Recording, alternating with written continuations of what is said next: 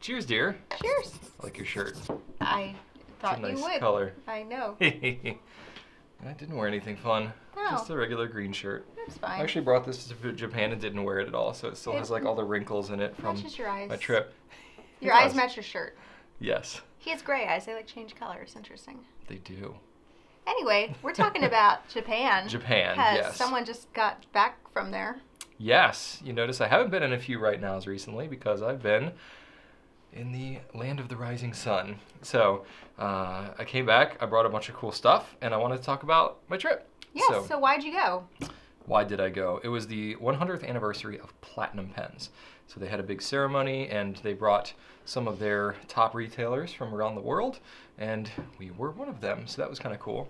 So we were there, Anderson Pens, Bittner, and Pen Chalet. Traveling with John and Carol Goulet. Yeah, of luxury brands, the distributor. So, you know, I thought at first like it could be a little awkward, just like going with, you know, more or less our competitors, but it was very amicable. The pen industry is so cool, and everybody's like really amicable and nice and all that kind of stuff. Well, so, I mean, we all benefit when everybody wins. You know, the whole rising tide raises all ships. So. Yeah, and so most of the trip was actually just going and kind of touring around Tokyo and getting a sense of Japan and kind of what was going on there.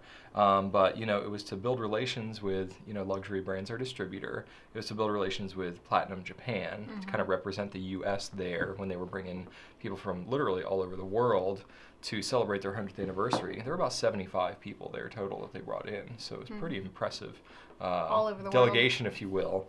And then just to learn more about Japanese culture, and then they gave us a tour of their nib factory as well, so we got to kind of see.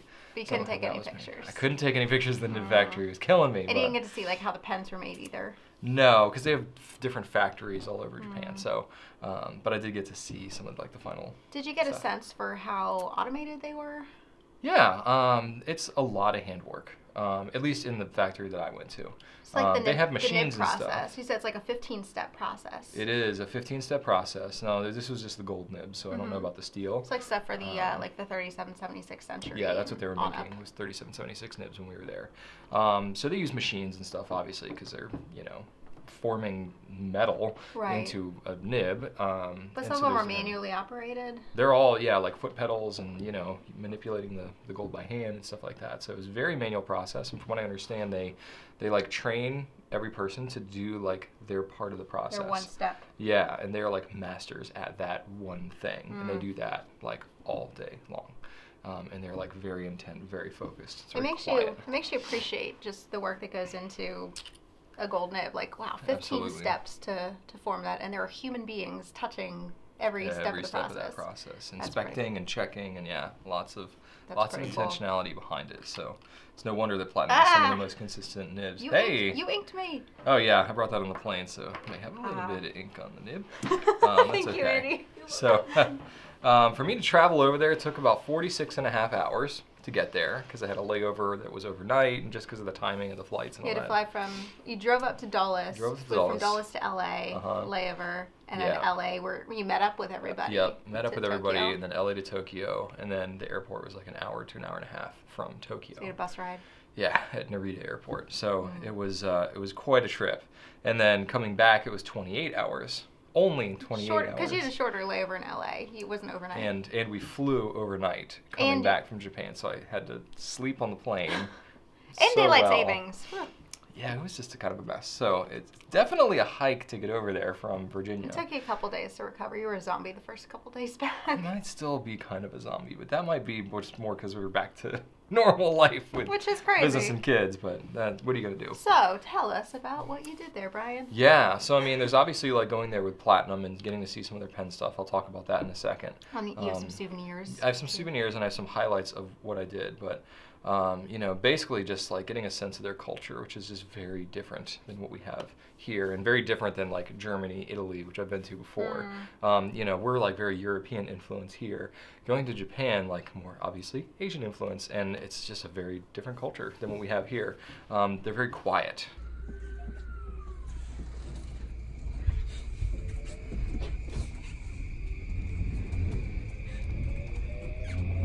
Very intentional, very focused, very like to themselves. Like they're very passionate people.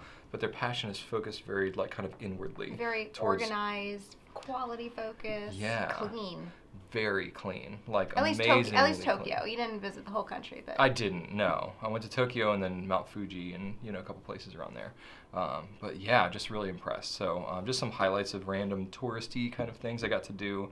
I got to go see a Shinto temple that was in Tokyo, which was pretty cool. Got to see the Imperial Palace, not the inside because they only open it twice a year. But I got to see the outside in the cold rain. That was fun. The rain or seeing it? Oh, just all of it. It was a whole experience. Going to the Emperor's Garden, which is like owned by the city now. So you could go in there and we did a green tea ceremony with the tatami mats and the whole thing. And were there cherry blossoms everywhere? There were. They weren't really in the season yet. So there were soon. like some blooms that were starting to peek out. Went to the Tsukushi fish market, which was one of my favorite parts of the entire trip. You're not an adventurous eater. I'm normally not, but I just like, I don't know. On this trip, I was like, what the heck? You're here. Yeah. If you don't like sushi If I don't like Japan, sushi, like freshly caught that day. then you don't in like Japan, sushi. Like, come on now. So I did kind of go nuts there. I went to several different pen stores. Now they have a lot of pen stores in Tokyo, so I couldn't. That's a difference in in the U.S. So like in Japan and some other countries that I've heard of, it's like a pen store in every corner type thing. And in the U.S., like there's some people who have to drive hours to get to one nearest pen store. We're much more online centric here. There's still more brick and mortar.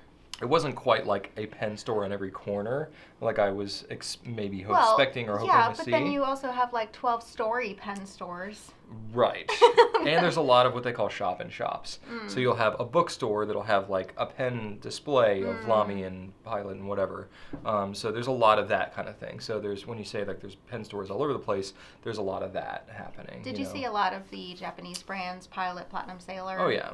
Yeah, of course. The big three. But there are a lot of other ones. I saw a lot of Lamy, saw a lot of Parker and other things that were there. So a lot of things I was pretty familiar with.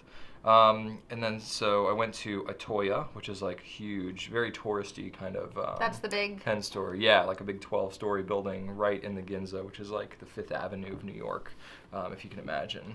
That was where I was worried you'd never come home. Well, I could have stayed there for quite a while. He brought an empty suitcase over, by the way. It wasn't empty. I brought a larger suitcase with room. You redistributed your stuff so it wouldn't be empty, but basically it could have been empty. You could have fit all your stuff in one. I could have bought more stuff, yes.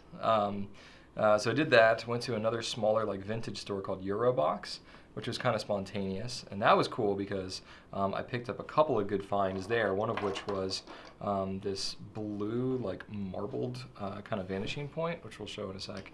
And then I also got the original Platinum Prime, which is what the current 100th anniversary is modeled after. So I got one of the originals, which is kind of cool. And it's also got somebody's name engraved in kanji, which I thought is kind of cool, which the pen actually cost less because it was engraved. And I was like, I think that's cooler. So you have no idea who it is, but I don't, but that's okay. What else did I do? I went to Maruzen, which is like a bookstore. It's kind of like the Barnes & Noble of Japan, I guess. Okay. So they have like a bunch of different bookstores, but they had a pen event that was happening in there. What timing? I know. And so I bought a couple of pens there. I bought a couple of Sailors because we don't have those. So I got a Sailor King of pens. And they're much cheaper there. In blue, of course. Yeah.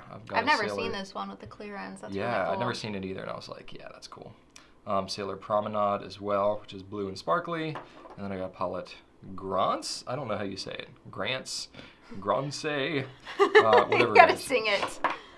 Exactly. And then some of the other things I bought. I love the Pilot Petite one. I've been petitioning Pilot to bring this in for years. Yeah. I lost mine in pink, so now I have many colors. Because these are mine, right? Yes.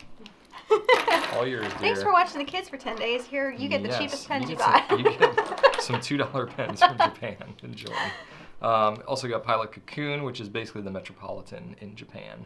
But they have colors that we don't have. So I got all the colors that we could get. Just to have them. Just to have them. Because you love pens. I do love pens. And then I got a Procyon as well that has the 100th anniversary logo on the back. That was a gift for attending the ceremony. Which what are those over there? It's kind of cool. These are multi-pens, so they're like, ballpoint and pencil and red ballpoint. But they're pretty. But they just look cool, and it's got Mount Fuji on it, and it's got cherry blossoms. Yeah. So cherry blossoms everywhere. Green tea was everywhere. Got some chopsticks, I see. I did get some fancy chopsticks. And then I got this fancy wood box, which was like one of the highlights of the trip for me. Was we went to... You want me to see if we can do the instructions and try to open it? Oh, lordy, no. We don't have time for that. We're going to mess around with that later. It's a puzzle box. It's a 10-step process. You like slide parts of the box, and you have to like manipulate it to be able to unlock the thing. It's a 10-step process, which I haven't gone through yet. But anyway, it was made by this like really skilled craftsman who gave us a demonstration of how they all work.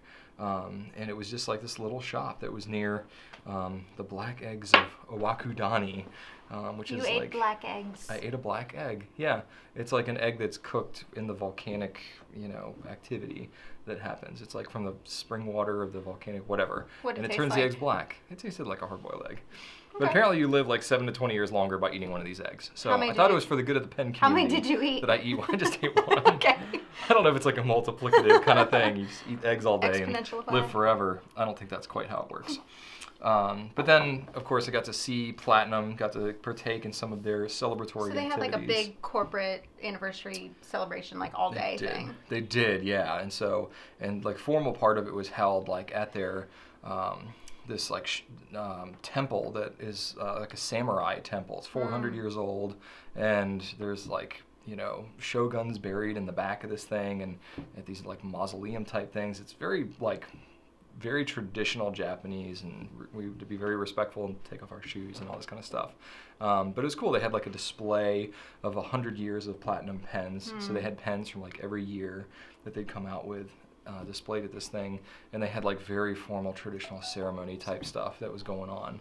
So that was I was really honored by being a part of that. I didn't know half of what was going on at the time. A lot of silence. Yeah, a lot of silence. Listening. There was a lot of translation that had to happen and stuff like that. So because there were people from all over the world, they were But translating English in is Chinese the and business English. language, which is helpful. Yeah, it did help.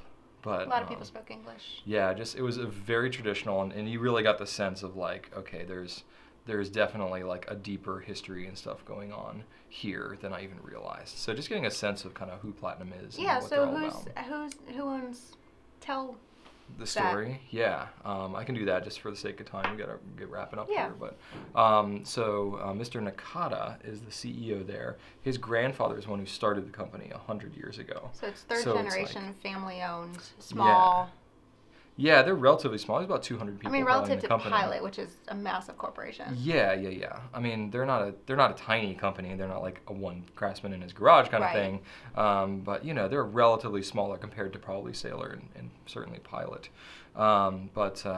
Just very much a family company. Very, kind of a frugal company. You can tell they're very oriented towards quality and craftsmanship and stuff like that. And you mentioned the last couple of years they've been hiring some new designers, and you got to meet some of them. I did. I got to meet the guy who designed the Kumpu, and I totally fanboyed out with him and was like gushing, and I was like, "Can you please make more of these things?" And that was And he was kind of a hit at the and the at Procyon Salt Lake. designer too. Yeah, I got to meet the guy who designed the Procyon too, so it was cool, and I took selfies with them like a fan. And part of why you were there too was also to represent the U.S., represent U.S. customers, Yeah. well, really all of our customers, Yeah. and what sort of things we like to see. We're like, make more colors like that, or these are popular. Here's some trends we're seeing, in a way that's respectful to Of course, what yeah. they're all about, but just to be like, well, if you want my opinion, Well, that's one interesting balance that I always end up having to strike. Because Mm-hmm. when we did visit with manufacturers and distributors and things, we always try to be really respectful, but also give feedback to what the Right. community wants. So that is a fine line of diplomacy that I usually walk, and so I was able to do that as well at this thing. That's So good. all in all, it was a phenomenal trip. Very tiring. Yeah. It was hard to be away. This was the longest that Rachel and I had been apart since we've been married. Long time to watch kids. I got the flu. Well, I didn't get the flu. You got sick in the middle of it. Yeah, our daughter had the flu. It was crazy. And then there was like an interview with the Associated Press that Yeah, happened so in the middle of there's this an article trip. about us, which you can go check out. It's getting picked up. I saw it in the Washington Post, some Oklahoma newspaper. Like I don't even know where all it's being picked up, but But it's basically like promoting fountain pens, talking Yeah. about like, hey, these still exist. which is great. So that's pretty It's cool. great to get the word out. So Rachel was going to do that. She got sick. I ended up doing it at like 11:30 The time change on worked Wednesday in the middle of this trip. It was just crazy, but it was a really good time. I was honored to be able to go to, get a Very better thankful sense of the for culture. Luxury Brands US distributor for Yes. everything they arranged. Yeah, and they did a lot to really show us the culture and show us a good time there.